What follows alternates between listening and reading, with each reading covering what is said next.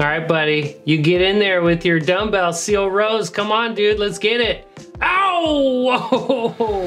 Hey everyone, welcome back to another video. I'm Kyle, this is Kaizen DIY Gym. In this video, we're gonna take a look at DIY seal rows. Before we jump in, it's time for some news. Home Gym Con is less than 2 months away. It's happening in French Lick, Indiana, April 14th through the 16th. I'll be there with a DIY booth and I'm so looking forward to meeting everyone from the community. And if you haven't done so yet, please check out my podcast, Do You Even Lift Bro, where we talk to different people from around the world about home gyms and DIY and lifting and just life in general. Get a little bit of behind the scenes on what goes on over here at Kaizen. It's super fun. And the last thing, I've been releasing products, bro. I've got the Kaizen jammer arm adapters, the 5/8 inch to 1 inch pin adapters, the belt squat collar for landmine belt squats, and most recently, the pivot pad, which was a collaboration with Abmat. Super cool stuff. I'm so proud of these products, and I have a lot more in the pipeline for 2023.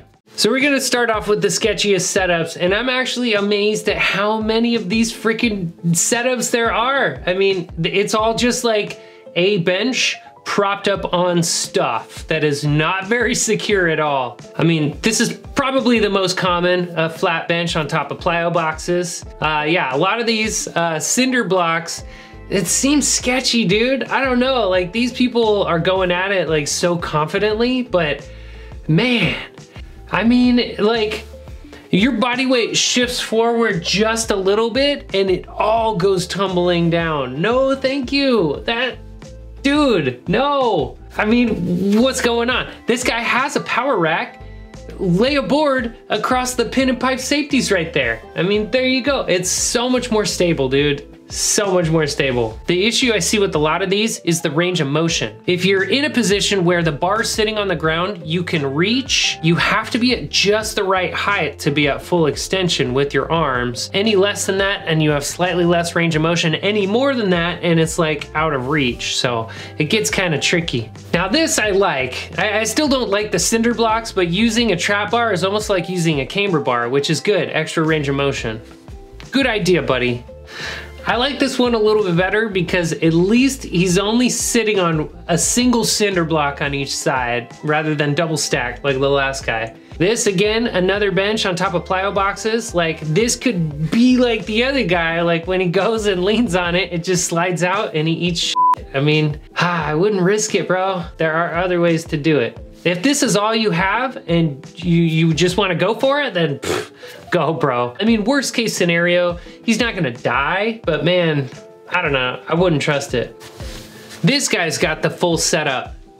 He's using a Smith machine, locks that into place, takes the bench and actually puts the leg of the bench over the bar, which is pretty secure, I would say.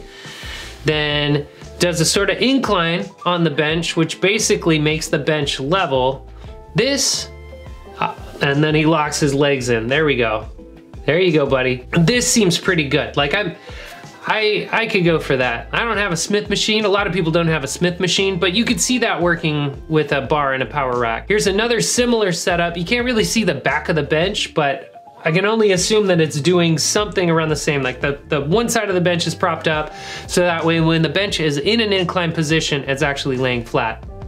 This one is definitely a lot safer. It's a plyo box and his feet look like they're kind of being supported, or he's got his feet under weight rack, so it's not going anywhere.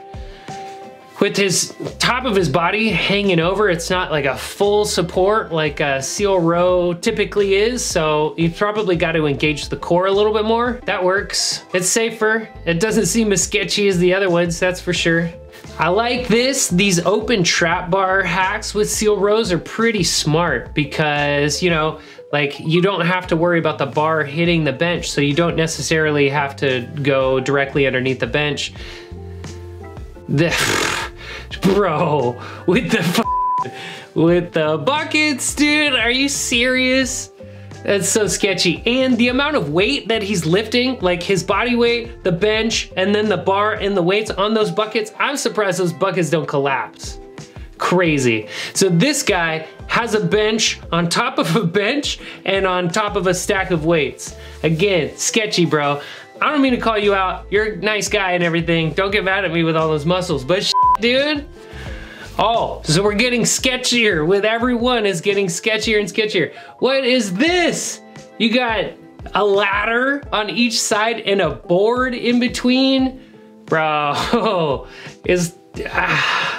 like what's it gonna take for that to slip out and then you just like slam your face on the concrete? No, thank you. Yeah, you just, I guess the key is being very still. Just lock your body up tight. Don't move, don't wiggle, no struggling. You have to be very calm and controlled, and then sure, it will work. But that board is already bowing. So I kind of love this one. I know it's like probably the sketchiest one ever, but I kind of love it. It reminds me a lot of those like COVID pandemic gyms. It's just like 2 stacks of shit. Okay, this one's cool. Like still sketchy, it's still a flat bench on plyo boxes. But if we go back to the beginning, he uses the plyo box to rack the bar, which like that is a good idea because like I was mentioning earlier, one of the biggest challenges is getting full range of motion. If the bar's on the ground, you have to be at just the right height for your arms to be fully extended. But if you do it this way, he's using the plyo box as a rack. He pulls it off the plyo box and then has full range of motion. It's pretty ideal. That's a good idea. Same with this one. He's using J-cups on a power rack to rack and re-rack the bar, which is a good idea, although still sketchy as hell because he's got a bench stacked on 2 other benches. It's just madness, dude. All right, so I like this one. At least it's padding. So if you fall and you slam your face, you're slamming your face on pads. It's not as bad. Also, this guy's super funny. This one I love, much more secure. I was inspired by this one and I actually made basically the same thing. I added padding to the top of mine. I added some holes in mine so I could throw in hitch pins. You're on top of spotter arms. As long as your rack is fully secured, you're not going anywhere. It's a good design. I love this thing so much, I'm sitting on it right now as I shoot this video. And every podcast I do and every time I'm sitting in this little station right here, I'm sitting on my seal row bench. So this one is beefy. It's like way beefier than the one I made. It's wider, it's got multiple 2x4 supports. It's not going anywhere. It's definitely one of the safest ones that I've seen so far. At first glance, this one looks like it's the same kind of like DIY bench like I did, but no, dude, this guy just straight up took a flat bench and laid it across his safeties. Great idea, such a good idea. I wanna go back to the people at the beginning of this video and show them this. So you can basically do the board across the safeties and just buy a replacement bench pad and use that if you don't want to upholster your own. It's pretty easy and it'll save you a ton of time. Now here we go with some safe, efficient seal rows, man. This bro does a ton of hacks with lever arms and this one is pretty clever. I don't even know what he's using for handles, but it looks nice, nice neutral grip. I bet that feels good. All right, here's Pendergraph doing his version of a lever arm seal row. What I like about this one is it is safe, man. Like he's not gonna fall. He's secure in the rack. You lift until your heart's content. If you fail, no harm, no foul. So the downside is he takes forever to set up and you die, I guess, when at the end of it.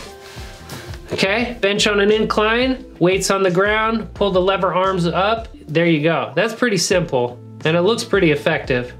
Kind of a cross between a bulldog hack because it's not like a full bench that he's laying on, but it is chest supported. He's got his feet up on a bench and I do like how he's able to unrack and re-rack the barbell. And the only time I've seen anything like this before. It's interesting. Probably takes a minute to set up. Bro, this guy is utilizing a trap bar like I've never seen before. It's awesome. Look at that. The hollowness of the trap bar is the perfect size for a couple of bar stools. The only thing this is missing is some padding because I bet that hurts just laying your chest on there. Getting into some professional builds right now. Looks like this is some parallel bars with maybe a 2x12 across the top. This is nice and clean. It looks really good. And yeah, Yuri makes some really amazing stuff, man. He's like one of my favorites. More of a hack than a DIY, but man, I love how those arms drop back after he pulls the barbell out. That is really, really clever. And then just using like a Rogue utility bench, super, super smart, dude. This thing is basically a Rogue Seal row bench without like being an official Rogue Seal row bench. It's all Rogue parts. I like the drink spotter on the top.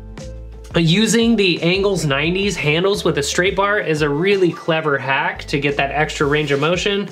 Rack and unrack, so good. These people are awesome. Give them a follow. Thank you for watching, and I'll see you next time.